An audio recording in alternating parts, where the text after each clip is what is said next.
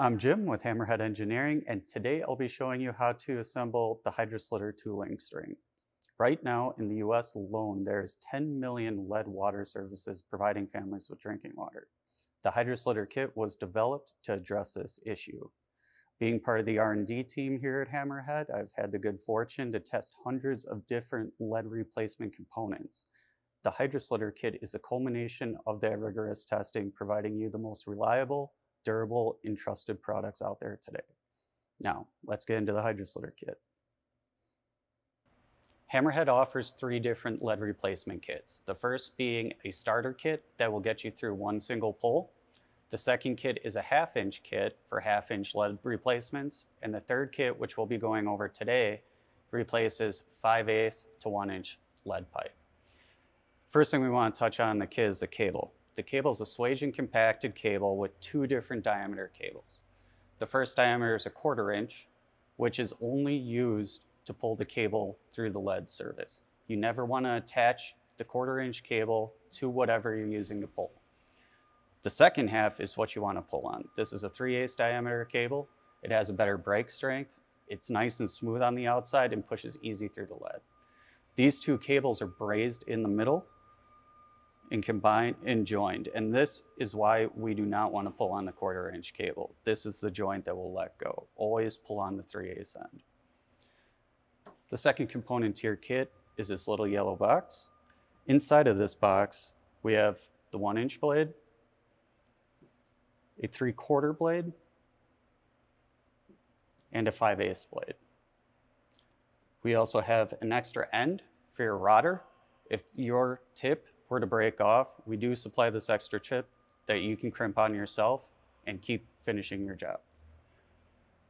We also supply O-rings. These O-rings are used as a replacement on the jaw set that goes inside our expander I'll be showing you shortly.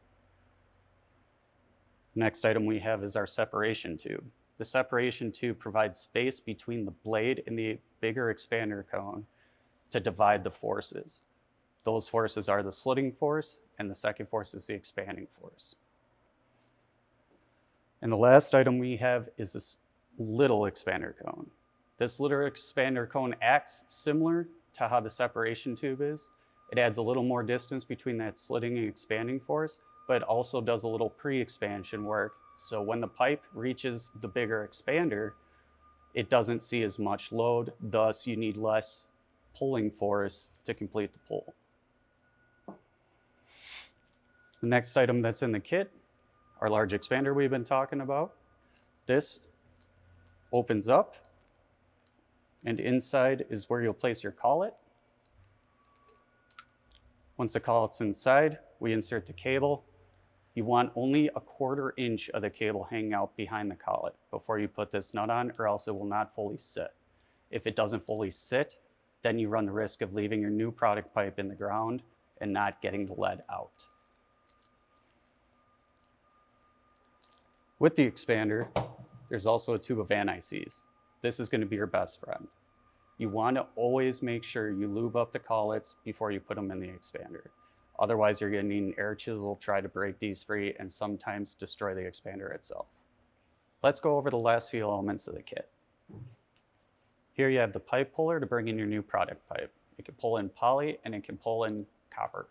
You always want to check the collar on your pipe puller to make sure it corresponds with the correct diameter of the pipe you're using to replace the lead service. Here is our cable puller for 3/8 cable.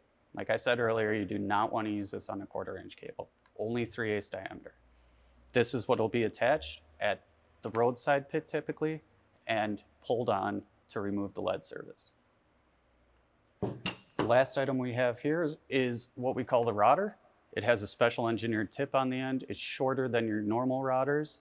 It navigates bends a little easier and is a little more efficient at getting through any abrupt stops within the service itself. To connect the rotor to the cable, in the kit, we provide these stainless steel zip ties. The zip tie goes through the eyelet on the rotor and connects to the eyelet on the end of the 1/4 inch cable. Then the rotor can be pulled on and the cable can be pushed on to get the cable through the pipe completely. Now we're going to start the assembly process. First thing you want to do is go to the kit and take out this card. On this card, you'll see the individual components in the kit, where they are in the kit, their part numbers for reordering if necessary. On the flip side, we have this matrix.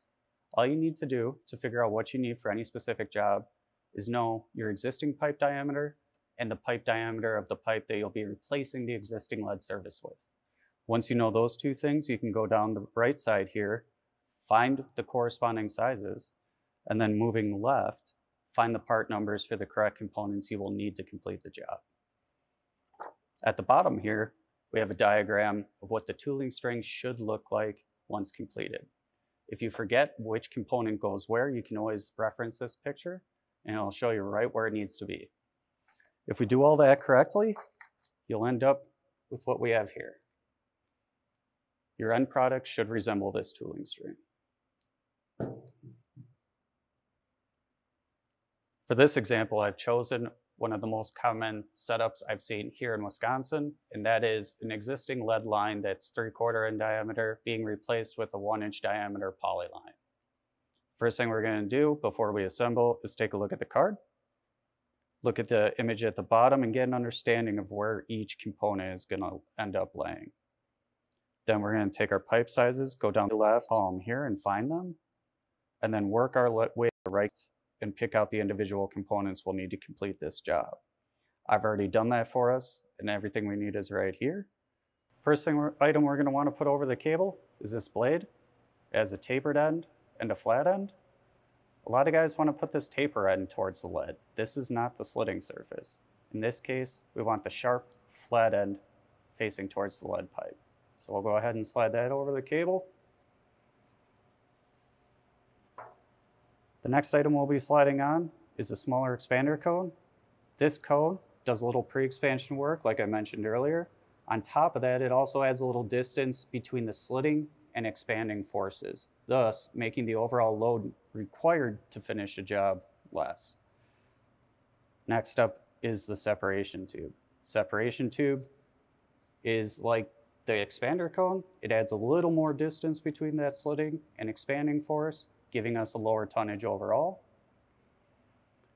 And here we have the bigger expander cone. When it comes in the box, this will be already assembled. You want to go ahead and twist off the nut, push the body over the cable, and set it in place. The next thing you're going to want to do is take your jaw set. Make sure you put anti-seize on each face. All it takes is a drop of a pea and just wipe it across the whole face. Once you have anti-seize on the jaw set, you come back here to the cable. You're going to slide it right over. When you put this jaw set over the cable, you only want a 1/4 inch of cable hanging out behind it. Now, to assemble your retention nut, you're going to slide your expander body back over the collets, being careful not to move them, and twist on the nut itself. A lot of guys in the field like to just hand torque this. I highly do not recommend that. You do want to get 2 wrenches on this and torque it down until you get rid of the gap between the nut and the body. So there's 2 flats on the sides of the expander cone. Put 1 wrench over those. The nut itself is a hex. Get the other wrench on there.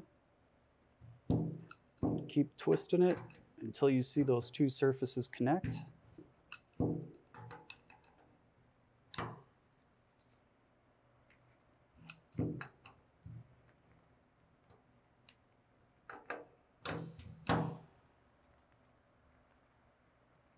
And now you're torqued. The next part we're going to put on is the pipe puller itself to bring in our new product line. What we're going to do is take out the screw back in this clevis, place the loop on our pipe puller in the clevis, and tighten down that screw, torque it up,